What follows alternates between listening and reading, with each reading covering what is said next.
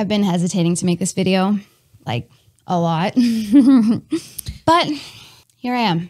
I'm going to do it, and God's going to get the glory. Hey guys, welcome back to my channel. My name is Amanda Pittman, and I talk about faith, confidence, and lifestyle from a Christian woman's perspective. Today, I'm going to be sharing my testimony with you of deliverance, and I do mean literal spiritual deliverance. We're just going to go there.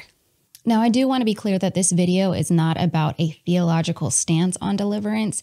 That can be for another video. That can be for another comment section. All I'm going to do is share my testimony, take it or leave it, because this is what has happened to me, and I'm not going to fabricate what God has done in my life.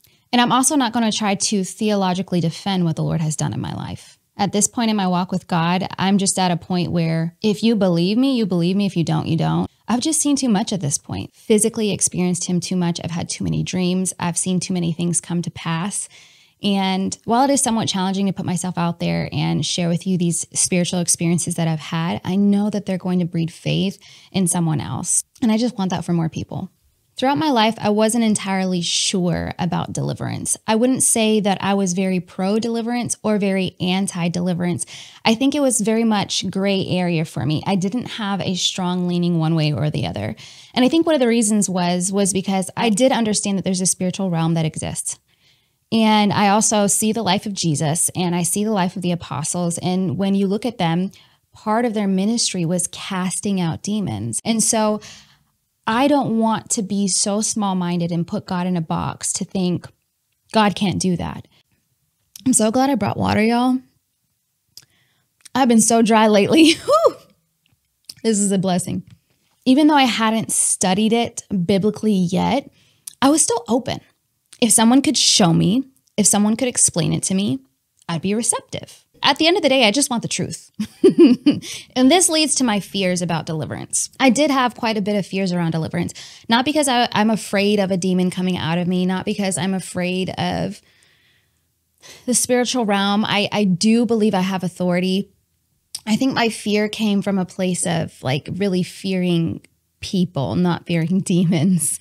I was afraid that if I walked into an environment and someone's expecting to deliver me, what they're going to do is that they're going to label me in the natural. They're going to look at me with their natural eye, and then they're going to just place these labels on me. Oh, you look like because you wear a lot of makeup, you have a spirit of seduction, or, because you're really confident, you have a spirit of arrogance or pride. And that's the last thing I wanted, because I have been in environments before where people have labeled me a spirit that I do not have, literally called a Jezebel.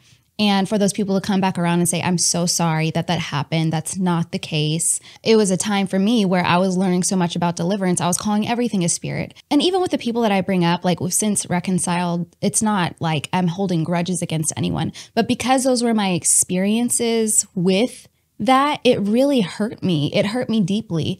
And so I was afraid of going through deliverance for the sake of other people to make them feel like I was legitimized because I had gone through deliverance, and also to like prove that I'm a clean vessel, to prove that I'm good enough. And there was just a lot of pain there, if I'm being honest. There's a lot of pain there. And, And there was even a season in my life where I actively sought out a deliverance minister, and met her on Zoom, and she had a bit of an off-putting personality, if I'm being completely honest. I told her about something that a family member was involved in, but I don't have control over this person. But she spent literally 45 minutes talking about why this person shouldn't be involved in XYZ. And I actually agreed with her. But I was completely checking out and really discouraged because she was rambling about this for 45 minutes. I've already set aside time in my day. I've blocked out time to say, hey, like, I'm open to learning about this. I'm open to growing in this area. And all you are doing is harping on something that I literally have no control over. As the years progressed, I just kind of landed on the idea that, hey, if deliverance is something that's legitimate, which I assumed was, and that I just didn't have a lot of information around it, if this is something that's legitimate, and I have the authority of God within me because of the Holy Spirit, then I can experience self-deliverance. Mind you, I had already sought out deliverance with people and they really let me down. And so I didn't want to keep putting my heart out there and also leaving my spirit vulnerable to just anybody because I'm just really craving some experience to make sure that I'm free. I thought to myself, hey, I can find freedom in Christ. And this is not from a place of pride, but it's from a place of protection because I had been hurt so much by the idea of being labeled spiritually and then seeking it out and it backfiring that I just didn't want to be spiritually irresponsible and I didn't want to be wandering. Because in that time of my life where I had felt labeled by people, well, I was labeled by people, I actually started to question myself, because I like to think that I'm humble. I feel like if you say you're the most humble person in the world, that just goes to show how prideful you are. So I would like to think that I'm humble and that I'm a receptive person. As long as I understand it, as long as you can explain it to me, I'm humble and I'm receptive. But I think I was so discouraged during this time because of what people were saying. So I started to question myself.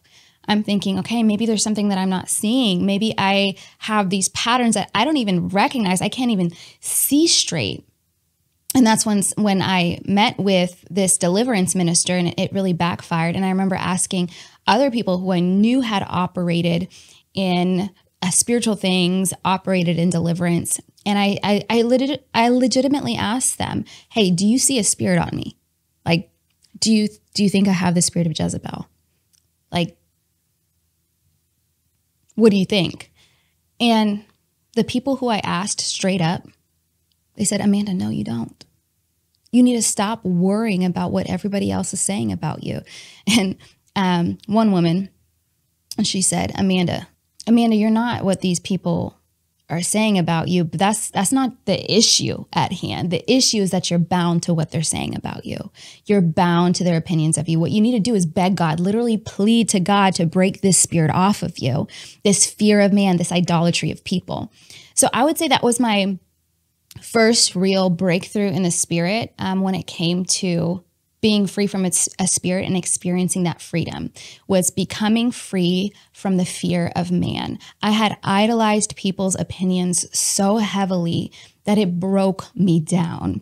And I'm even going back to that time and I've since healed, but I just have this sensitivity because I remember what that felt like. I was so broken down by what people had said about me. Whew. I don't know who's listening, but you need to hear this. What God says about you is true. There are going to be people who come in your life who will whisper what another spirit is saying about you to try and tear you down because they see the potential on your life. Silence the voice of everyone else and cling to what God is saying about you. So I took this person's advice. I took her advice, and what I did is I pleaded, I fasted, I prayed. Every day I have worship music on in the house. I cut everything out. I stopped listening to everyone's voice unless I knew that they're a safe person, which was really just my husband and my best friend, Avriel. That was pretty much the only people I was really allowing to speak into my life. And so I was just getting in solitude before the Lord and crying out to him and just having this contrite spirit because I knew that what she said was true. I was bound to people. Whew. It's not a good place to be in.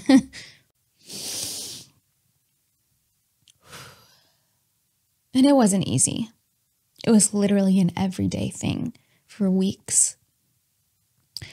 I can't all the way put a timeline on it. I'm not the best at putting definite amount of time, but I would say probably after about 2 weeks, I really, really broke free from the fear of people, at least to some degree. There was some degree of freedom. I do think that there was still some residue, but there was just this release where I stopped having to check up on what everybody else is saying and what everybody else is thinking. This was a really big defining moment for me because in the season of my life, I had left my church home. A lot of my friendships had fallen apart. And I started to think to myself, man, maybe I'm the common denominator. Maybe it's me. And what I learned is that getting away with God and being in solitude and hearing his thoughts about me, hearing him speak over me, letting him restore me. That's where restoration was found. This fear of man really broke off of me when I just found intimacy with my Father. And his voice was the most important voice. And I really think that the Lord needed to get alone with me. And I saw that isolation as it sent me a message about who I was. It sent me a message about my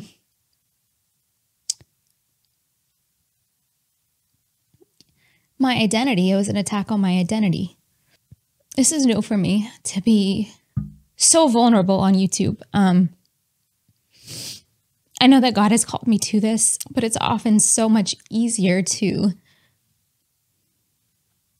talk about the concepts that I've learned and deliver them than actually tell you what I've walked through. So just know that, let me catch my breath. So just know that anybody who you see who's walking in this great authority in the Spirit, this great anointing in the Spirit, there's a story behind that. There's a crushing behind that. There's this time that's spent with the Lord that birthed that out of them. And so I'm just giving you a peek behind the curtain. This is what I walked through. I don't mind crying. I'm just trying to keep it together so I can get through the video because I haven't even gotten through the thick of it. Okay, let me see what's on my notes next. Okay, so this fear of man broke off of me for the most part. I would say like 70%. I think that there's a little bit of a foothold there that can only come out by way of action and doing the thing that scares me. Here's what I mean by that. So I would say I was no longer bound to the opinions of people, but my body had still stored so much trauma from hearing so many things that people had said about me on the internet, and people who I literally knew. In 2020, I had moved to Louisiana.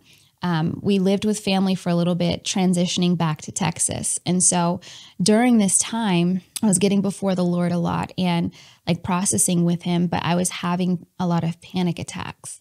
And I was really frustrated because I thought to myself, I'm really walking with the Lord. Like I'm out here like reading my Bible, I'm praying, I'm doing like regular fasts.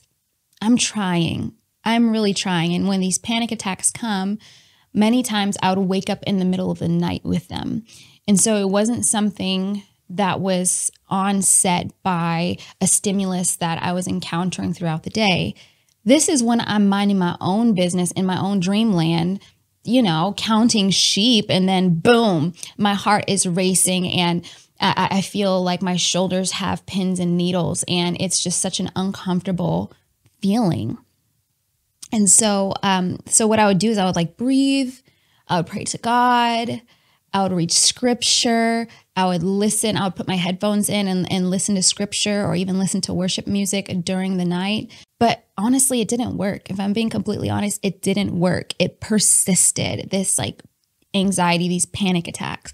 And anxiety wasn't something that I encountered a lot like throughout life. Maybe depression. I had lots of depression throughout life, but not anxiety. And so this was new for me. I hadn't experienced this before, especially panic attacks that would just be waking me out of my sleep. And I think that brought up questions about my relationship with God, because I thought to myself, man, like if perfect love casts out fear, and that there's no fear in love, and I'm resting in your love, and I'm saying scripture, I'm seeking your presence, but I'm still experiencing this. Like what does that say about my relationship with God? What does that say about my authority in the Spirit? But I just kept pressing in. I was reading Psalm 23 every day. I'm saying, the Lord is my shepherd. Even when I don't have a church home, even when I feel like I have one friend, the Lord is my shepherd. I shall not want. He leads me beside still waters. He leads me to still pastures. He restores my soul. I was really clinging to that during that season. But here's what made the difference. At the end of 2020, the Lord told me to do the Restore Your Confidence Challenge with my Confident Women community. And this was the first like outward thing I had done since I left my previous church home. And whenever I did leave my previous church home, it was just a bloodbath, man. Like, everybody is saying this, everybody's saying that, like everybody has something to say. Accusations are being thrown everywhere. And so it was such a tumultuous time that I really felt like I had gone back into hiding. So much so to where like anytime I would post on Instagram, I would like feel such anxiety because I know people are talking about me. I know people see it. I know people are on their blogs. I know people are in their group chats talking about me. And it would onset anxiety. It's one thing to wonder if people are talking about you, wonder if people are judging you, and it's another thing to know that they are.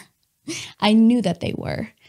And so I felt as if I was hiding quite a bit. I would just post maybe twice a week or so and try and keep it simple. And every time I did, it just brought up anxiety. I even remember uploading a podcast episode, and about 2 hours after I uploaded it, I deleted it because there was such anxiety that was gripping me.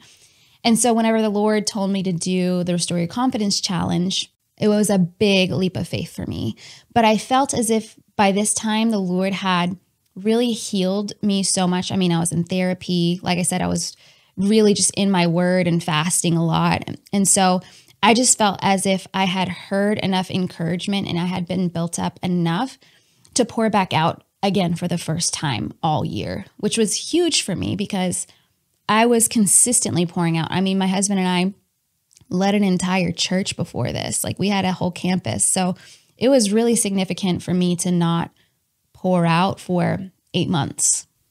Now, that challenge for me was really beautiful because it solidified what God had done in me, because he had restored my confidence throughout this healing journey.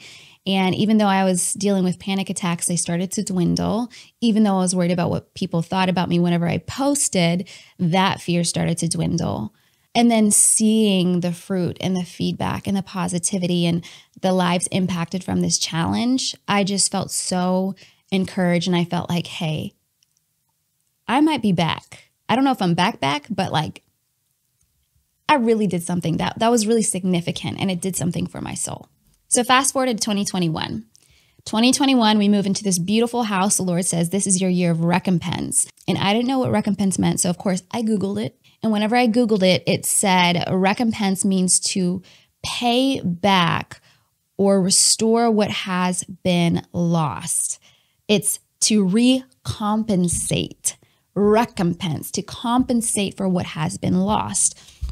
And so the Lord's saying, this is your year of recompense, Amanda. Like, for every panic attack, for all the tears cried, for all the pleading you did with God, for all the wrestling you did with God, this will be a year of recompense and restoration. And that's exactly what it was. And so in 2021, I just made a decision. Hey, I have already pled to God to break the fear of man off of me. And now I'm going to pair that with action. I started posting on social media a lot again.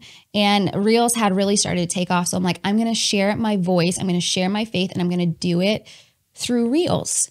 But this was a big deal to me, because for me to go full throttle and not wonder what people are saying and not feeling the pressure to take it down, it's significant. So I challenged myself to post a reel every single day. And whenever I did that, it did cause some fear. It did cause some anxiety, but day after day after day, more of it broke off of me. More of it broke off of me. More of it broke off of me. And I got bolder, and I had more authority. And I started saying stuff with my chest. And I started saying, you know what? Bump what y'all think about me. Here's what God says. Here's what the Lord says. And I started to see how much it impacted me. And it birthed in me this holy conviction, because I thought, okay, I see why the enemy was trying to tear me down, because he sees all these lives I'm about to impact. He sees all of these lives that need the same message and revelation that I've walked through. So joke's on him, like joke's on you, playa, like joke's on you, Satan, because the very thing that you sent to crush me actually birthed the best oil. It birthed something new in me. And after this, God blew on my platform. And that's when I grew so much on Instagram, and I went over 100,000 followers on Instagram. Some people may think, Amanda, why are you even bringing up the numbers? Because for me, this was significant. God said this was my year of recompense. And so for him to breathe on my social media platform and this be the thing that caused me so much fear, so much anxiety, I said, God, I want to shut this down. I don't even want this anymore. I don't even want to be in ministry anymore. I want to shut down Confident Woman Co. I want to shut it all down. So for him to breathe on it, for him to do that was affirmation to me. It was God's confirmation that he still wanted me here, and God still had a plan for my life, and he still wanted to use my voice on social media. And it also represented every single person that I was attached to. I was able to see, man, my calling is to these people. Every single number represents a person. Every single person represents a soul and a story. And I'm not going to minimize that. So what this did is it fully broke off the fear of man, because I just thought to myself, what are you going to do? Y'all been talking this whole time. You still can't do nothing. You've been talking this whole time. You still can't stop the plan of God in my life. Enemy's been scheming this entire time. He still can't stop the plan of God in my life. Here I am, a year later, and God has his hand on me, and he never left me. He was there with me in the valley. He's here with me on the mountaintop. If I go through another valley, he's going to be with me there again, because I've been there and he was there. He was my shepherd. You can't tell me he wasn't there with me. You can't tell me he wasn't there with me. I had to learn the Lord as my shepherd. So this did two things. It showed me that the enemy can't stop me, and it showed me that God is for me. And if God is for me, who can be against me? Okay? And nobody can tell me anymore, God says this about you, and it's not what I heard in my quiet time. Nobody else can say, hey, I see this on you, and it's not what God has already revealed to me. Nobody can do that anymore, because I learned God as my good shepherd, and I understand he is for me and not against me, and you can't tell me otherwise, because he walked with me through that season, and he brought me to the mountaintop, and he was the one who expanded my ministry. He's the one who has encouraged me to even do a YouTube video weekly now.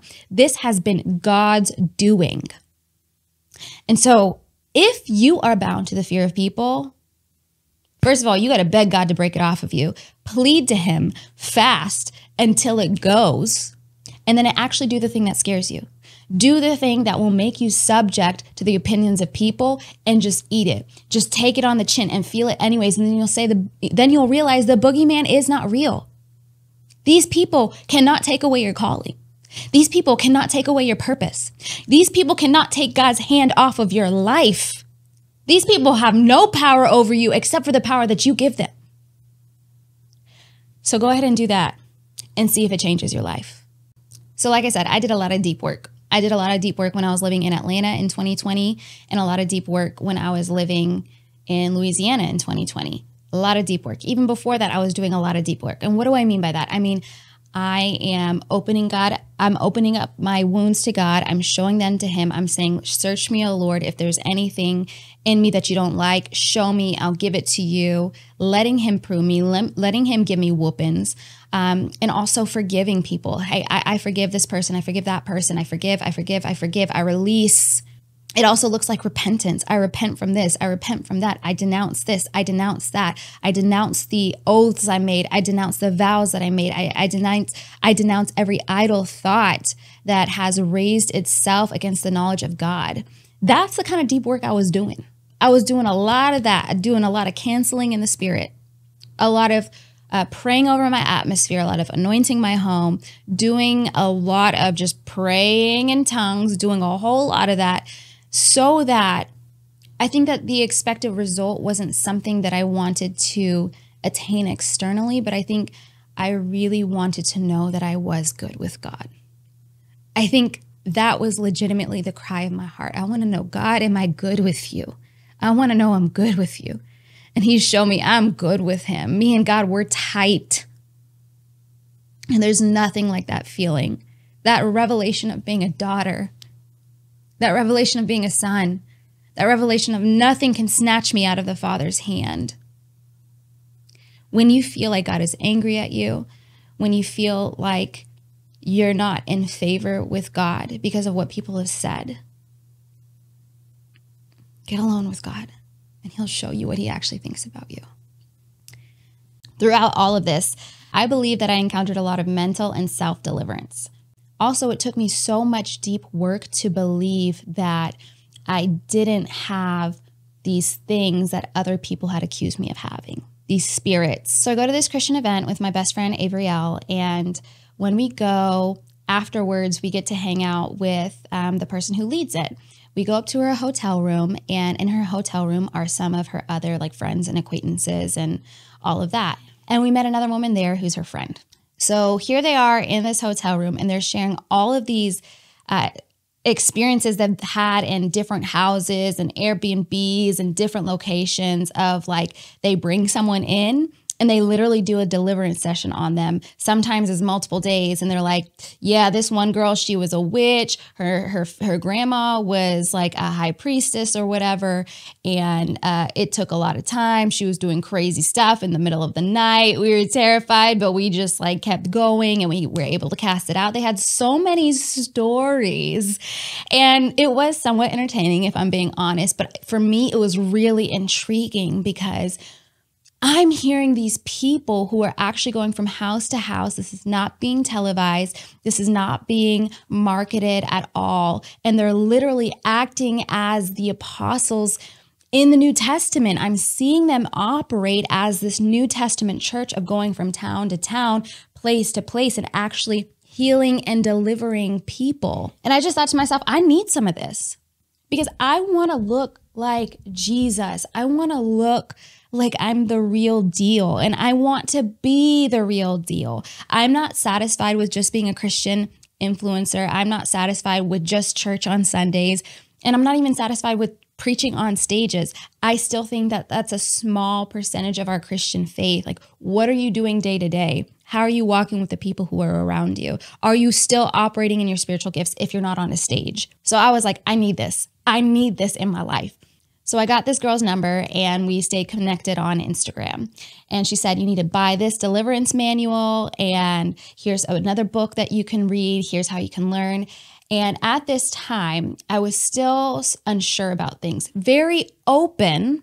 I'm open. I'm ready to learn if you can explain it to me, but still unsure about certain things. Also, even though these people were operating in this, I still wanted to understand what it means biblically, because I had heard some rhetoric from other Christians that Christians can't have a demon, or Christians can't be a temple of the Holy Spirit and house any other spirit. And that sounds like a quite convincing argument, sounds like a really convincing argument. So, what do you have to say about that? Now, these aren't questions that I all brought up simply because I didn't have the relational equity or rapport yet. I did recognize that there's certain things that I don't know. So here's the turning point in my story where it went from kind of a curiosity and an intrigue and some things I just don't know to I'm a believer. Here's where it happened. Okay, this story is a little bit embarrassing. It's embarrassing, okay? But I'm going to share it in the light so nobody can use it against me because I'm openly sharing it. And it was a genuine mistake, okay? So here's the story. So my husband and I at one time had these CBD melatonin gummies that we bought from our gym. And we wanted to just have something that will help us to relax and fall asleep at night. And we noticed that those gummies didn't really do anything. They didn't really make us sleepy, drowsy, or even like really relax at all. And they're quite pricey. And so there were some friends of ours who are also Christian who were over our house. And I was explaining to them, man, like we paid all this money for these and it's not like I'm any more relaxed or drowsy or anything. And they were like, oh, well, there's this place that we go to where we've gotten CBD gummies before and they really relax you, help you to get a really good night's sleep. Highly recommend. You'll feel a difference. So we took them at their word and we're like newbies. Like we don't know about stuff like this. And those of you who do not know, CBD is like one of the things that's in weed, but it's not the thing that gets you high. THC is the thing that gets you high. But what I didn't know is that the gummies that they recommended, which are called Delta 8, actually do get you high, even though they're CBD and not THC because of the molecular structure. We didn't know this. We're just taking our friend's recommendation at their word. Our intent isn't to get high. Our intent is to have something that helps to relax us, because we've heard so many people share about their amazing experience with CBD. So I take a whole one of these gummies, but that's kind of, or did I take a half? I don't remember how much I took. So I ate the gummy, okay? And y'all, I think my husband went somewhere that night. I don't know if he had worship rehearsal. He had somewhere he needed to. I think it was worship rehearsal. I don't know. I took this gummy because I'm like, oh, I'm about to have a good night's sleep. I'm so excited. Y'all, I was high as a kite. If I'm being completely honest, I was out my mind. I was like, what? Like, I would look at the TV and I would like take the remote, and then I would like get on the sidetrack. And like 5 minutes later, I have like 3 letters typed in, and it was just like, I was just high as a kite, okay? So that's the embarrassing part of it. So I'm like having this trippy experience. I'm all alone. My kids are asleep. And I'm a little bit paranoid. And I'm praying to God, and I'm like, God, like, I'm so sorry. I'm so sorry. I'm so sorry. Like, I was so embarrassed that I got so high. And I remember hearing the Holy Spirit say, it's okay. You didn't know. It's okay. You didn't know. So I felt like I heard his grace. I still felt so ashamed, if I'm being honest. But I heard God say, you didn't know. And so, but I walked to the kitchen, and I'm having a bunch of thoughts and just otherworldly experiences in my head while I'm in the kitchen. But I noticed something. I'm like, wow, for the past however many minutes, I've been hearing voices in my head. And each voice has like a different accent. Like there was one woman voice that sounded like a Hispanic woman. One sounded maybe like British or Australian, and one sounded like spunky. And so they all seemed to have like different personalities and different voices. And I got scared because I had been hearing them for a while, but I was just kind of going about it as if it was normal until I noticed it. I'm like, wait, I've been hearing voices. I've been hearing voices for a hot minute now. And I said, God, I'm like scared. I'm terrified. I'm getting paranoid, high as a kite, all alone. Husband's like in worship rehearsal or something. I said, God, what is that? And I hear him say, it's the spirit of the Enneagram. Y'all don't come for me in the comments. I know I used to do the Enneagram. I don't know more. I don't know more. There's a whole story behind that, but I heard the Holy Spirit say it clear as day. Okay? I got chills. I was terrified. I'm all alone in this big house. And so now that I know that they're in there, I got to do something, right? So I could barely even speak because I was so high. But to the best of my ability, I said, get out in the name of Jesus. Immediately, out, out, out. I physically felt it come up and out, physically multiple times. And I was wondering why I'm feeling it multiple times. And then I hear the Holy Spirit say, there were 9 of them. 9 of them, y'all. Why? Because the Enneagram has 9 types, 9 Enneagrams. 9 of them, y'all. Up and out. And I was shook to my core. And so I walked myself back to my room. I was scared. And I turned on the TV, and to the best of my ability, still took me a long time to do it because I was so high. And I put on worship music until my husband got home. And yeah, it took me 2 or 3 days to even tell my husband the experience that I had because I was still trying to wrap my mind around it, and I was still very embarrassed by it. It's also something that's really hard to explain. It's something that's really hard to explain because I don't think my husband at that point had ever experienced any deliverance, and I hadn't at that point ever experienced any deliverance. And so this isn't a conversation we're like naturally having, or it's comfortable to have, So, hey, like while I was high, God delivered me from the spirit of the Enneagram. Like, how do you even bring that up, But I eventually did. And he didn't really know how to respond. He's just like, oh. And so I stopped doing the Enneagram. I didn't really tell anybody about it until months later.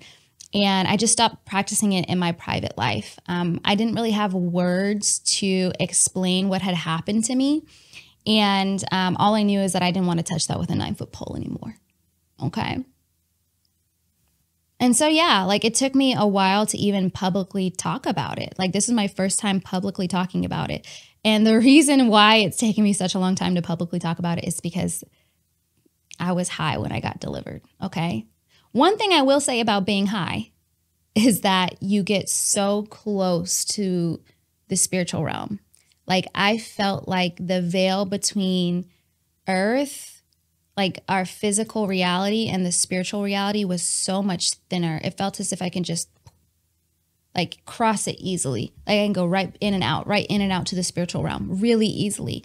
Whereas now, like we trust that it's there, and there might be certain environments where you might break through to the spiritual realm, or like when you're dreaming, but like you have to just trust that it's there. But like when I was high, I was like, oh no, I can go in it and out it. It was really, it was kind of scary, if I'm being honest. It was quite existential and somewhat transcended. I had an understanding of this is my body, but I am not my body.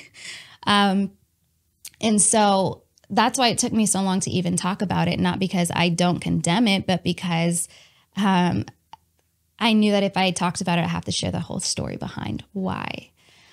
So like right before God delivered me from that, he had someone send me some things about the origin of it.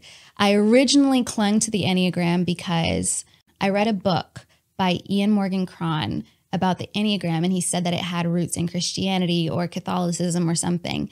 And he had this history about it. And so I just believed that. I'm like, well, if this is the origin of it, why would I question whether it's demonic if it's Christians who came up with it? But the truth is that there's information that's been floating around, and even videos that have been floating around about the origin of it, and the guy who came up with it saying that he got it from automatic writing, meaning another spirit possessed his body and he's just writing without even thinking.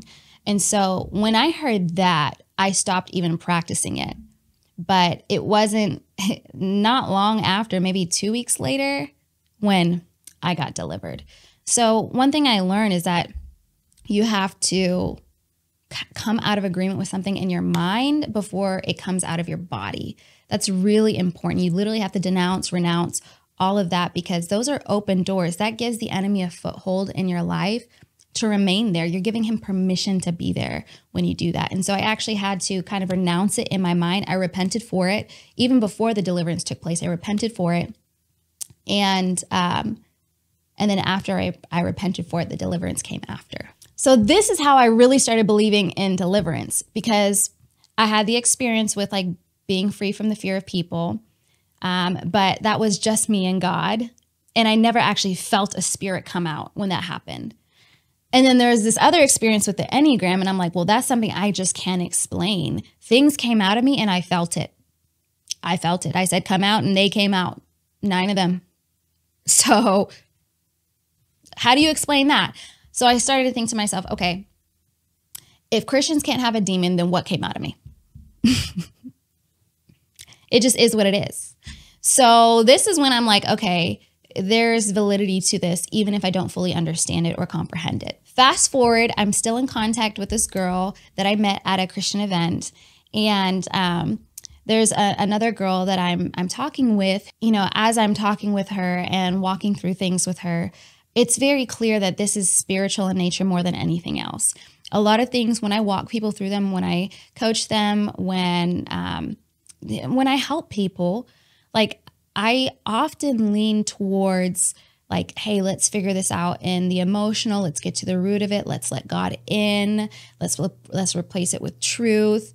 really digging in. Sometimes I'll share a prophetic word. And then sometimes it's strategy. Sometimes it's like, okay, you're coming to me because you need strategy. Well, I can get strategy, okay? And we'll strategize. But this was so clear to me. Hey, what you're dealing with, this is spiritual. These are spirits. It's kind of like beyond me. And so I was like, but I do know someone. And so this girl lives in Houston. So I'm like, hey, let's meet up in Houston. So we do. So me, my girl, and this other friend that I met at the event who does deliverance all meet up at an Airbnb in Houston. Night one, we do deliverance on the girl I brought. There are some positive things about that. We may end up doing that again. Day two, that night, I was like, you know what, I think I could use deliverance. And I said something along the lines of, actually, I can pull up the text. I can tell you what I texted her. Okay, so here's what I told her the night after the girl I brought got delivered. So this is what I texted her. I said, I'm just so grateful for you and your context. Truly, thank you for your generosity. I'm so glad we're connected. And please send your lovely friends my thanks too, because she brought friends that helped with the deliverance. I'm still so eager to hear everyone's testimony. Then I said, side note, I do have an open heart and a curiosity about deliverance. I know I've done a lot of deep inner work, and I've also allowed God to deliver me on my own.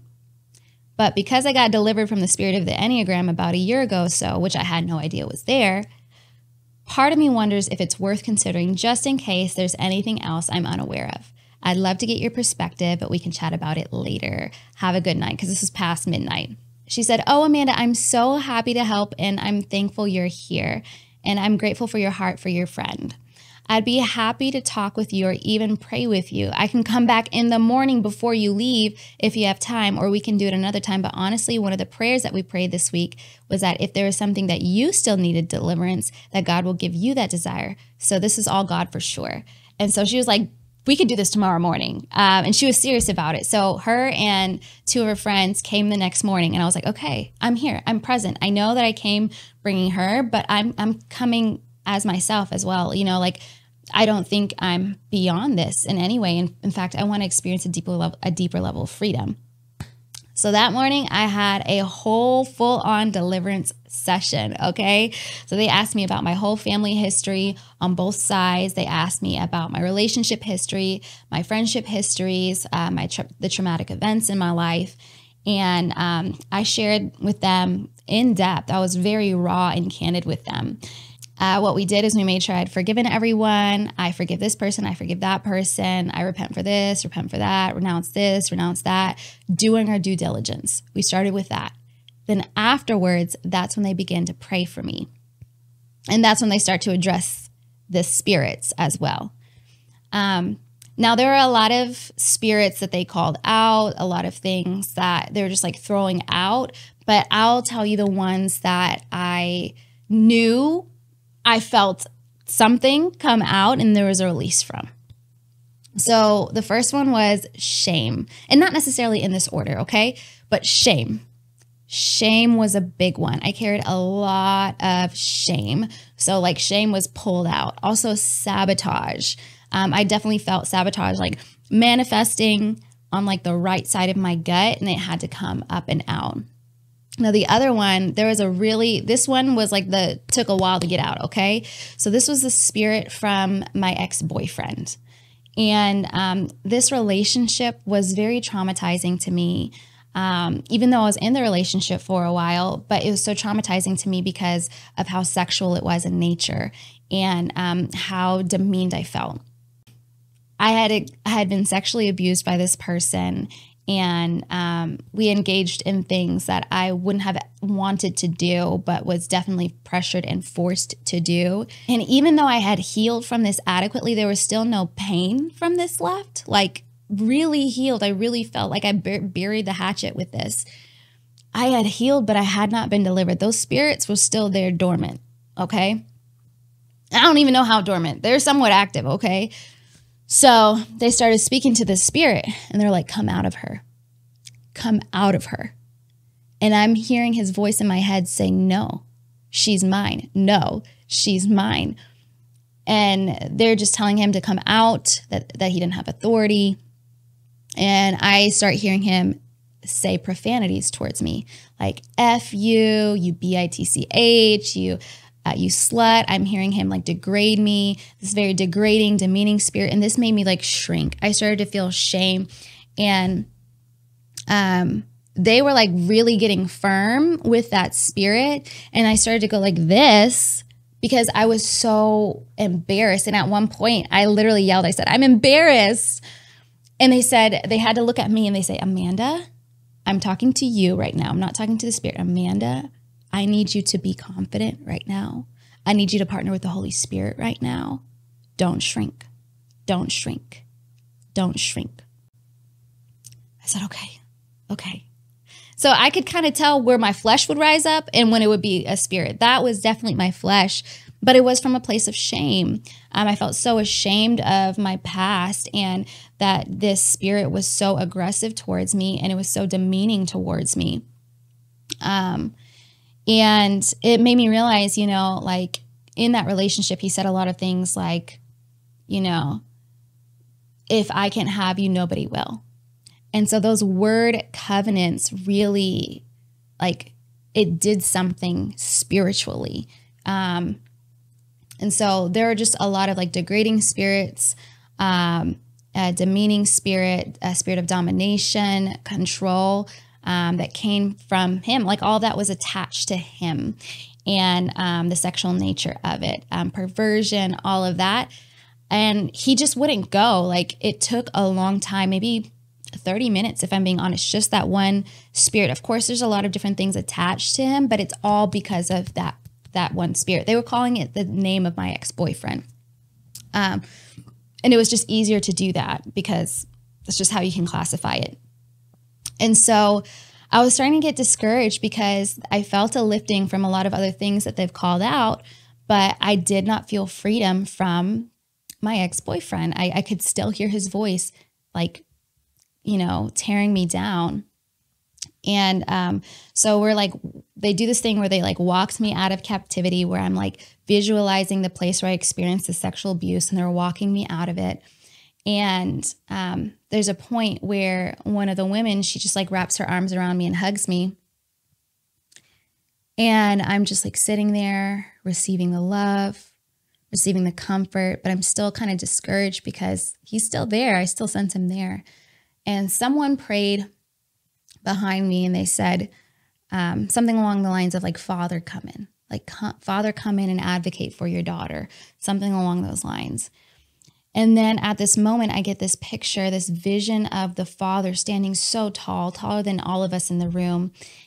And I didn't see any other spirit or anybody else. All I saw was the Father, and he's like over my shoulder. And I just felt this sense of protection and comfort. And then I hear him say, he's not going to stay here. He's not going to stay here. And peace just filled my body. Because I thought to myself, like, what if it didn't come out, you know? The Father said, he's not going to stay here. He's going to go. And then the girl who was hugging me, maybe like 2 minutes later, just randomly, nothing happened. There was nothing spectacular. She just said, he's gone. And I'll be honest, I wasn't sure. I didn't all the way believe her. I wasn't sure. I was like, hey, you said he's gone. Let me determine that, okay? Because I'm the one who's hearing his voice. I just kind of like back up and I just kind of stand there.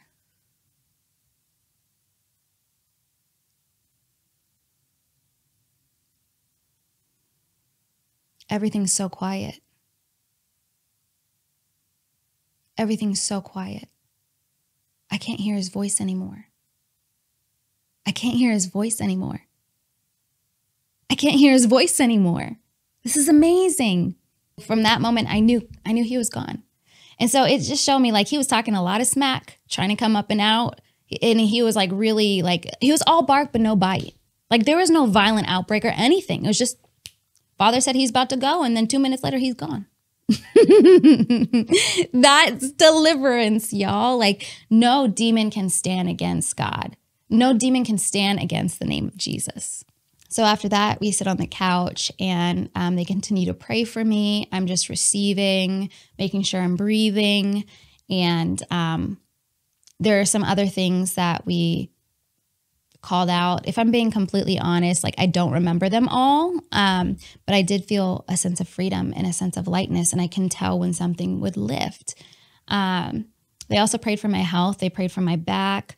They prayed for my stomach. They prayed against cancer. Like there was so much they prayed for. I've lost track at this point. But my favorite part of it was towards the end, when they were kind of addressing any shrinking that I did, like shrinking, hiding, this hiding spirit. And I didn't think that I dealt with a shrinking or a hiding spirit, but I did so much in my life. And even though I do show up as a confident woman now, I don't think that I had gotten deliverance from that spirit. And so a lot of this confidence is by way of the Holy Spirit and by way of me showing up like that. But imagine how much more authority I would have if that hiding, shrinking spirit wasn't there.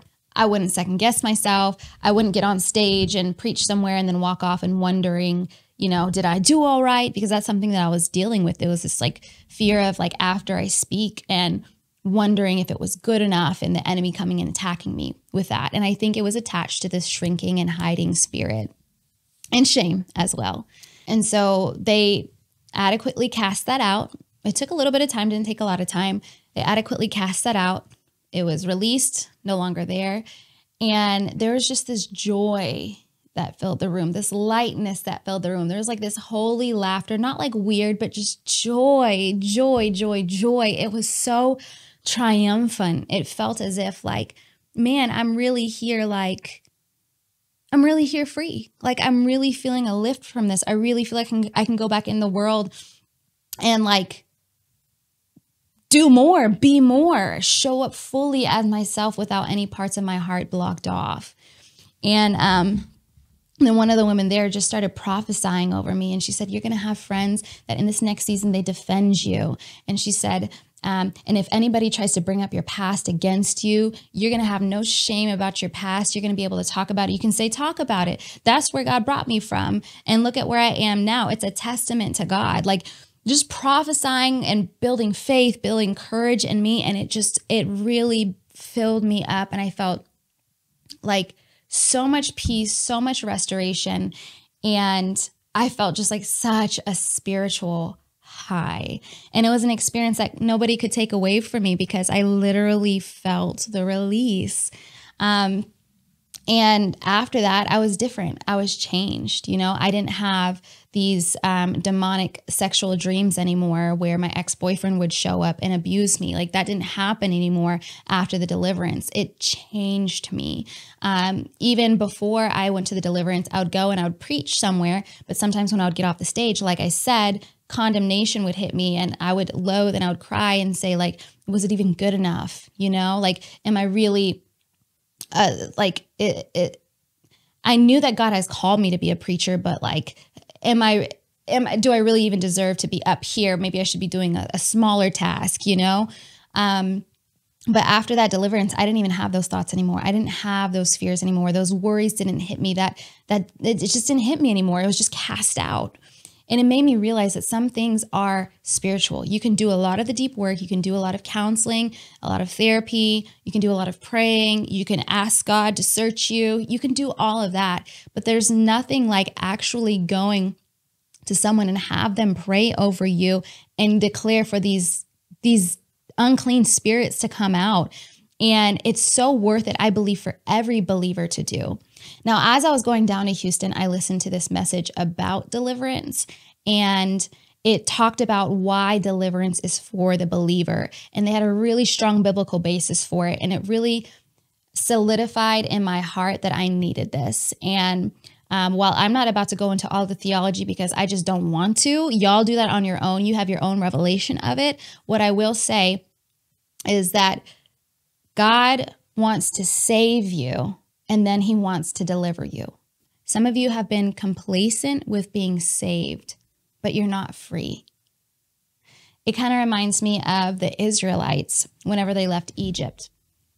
There was a time where God delivered them out of Egypt, But then there was a time where God's working to deliver Egypt out of them. There's a slavery mentality. That's why it even says in Romans 8 that we have not been given a spirit of slavery, but a spirit of adoption to which we cry out, Abba, Father. This is because even when we're saved, we can have a proclivity and propensity to believe that we're still a slave and not a son or a daughter of God. And this slavery mentality will keep us bound. And we'll think that, we're just supposed to be commanded by God rather than actually experience the fullness and freedom of his love and his abundance and his deliverance. There's another layer of freedom. There's another level of hope and expectation and anointing that you can walk in if you're not bound to all of these spirits that many of them weren't even your fault, but the healing is your responsibility. The deliverance is your responsibility. A lot of these things, they're from your bloodline.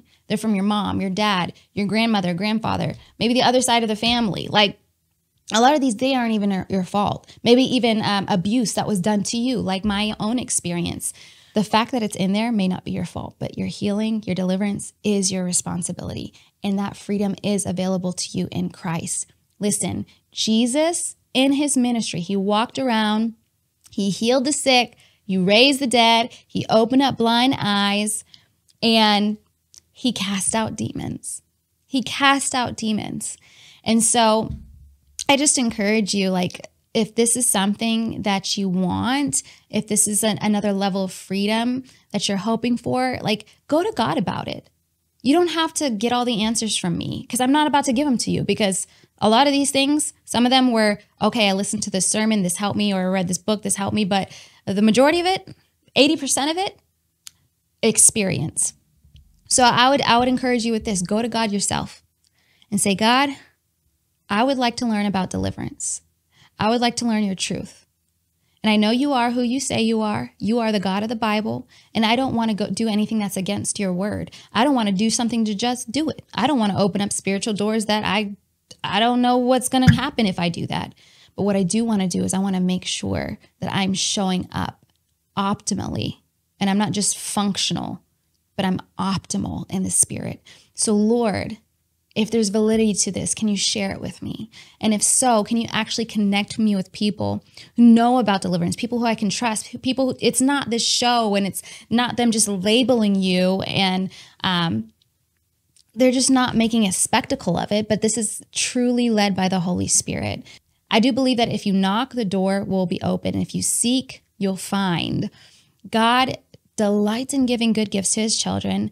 And if his son is asking for a piece of bread, he's not going to give him a rock, okay? In the same way that God generously gives his Holy Spirit to us without measure, we have direct access to him, is the same way that he'll generally give you deliverance and freedom so that the Holy Spirit can occupy even more areas of your life and that the devil won't have a foothold.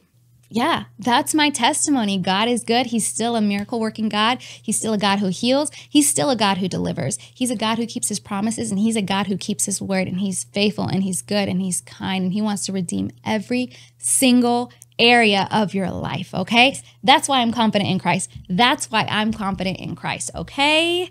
Okay. Well, guys, I hope that you like this video. Please leave your comments below. I want to know if you've had an experience with deliverance, maybe questions about deliverance. I may or may not be able to answer them.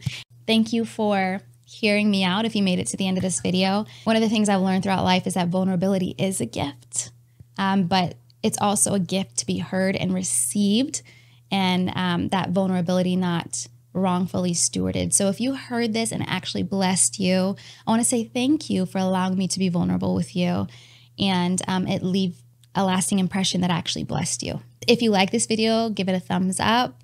If you aren't subscribed already, hit the subscribe button so you can see more videos like this. Thank you so much for watching. I'll see you in my next video.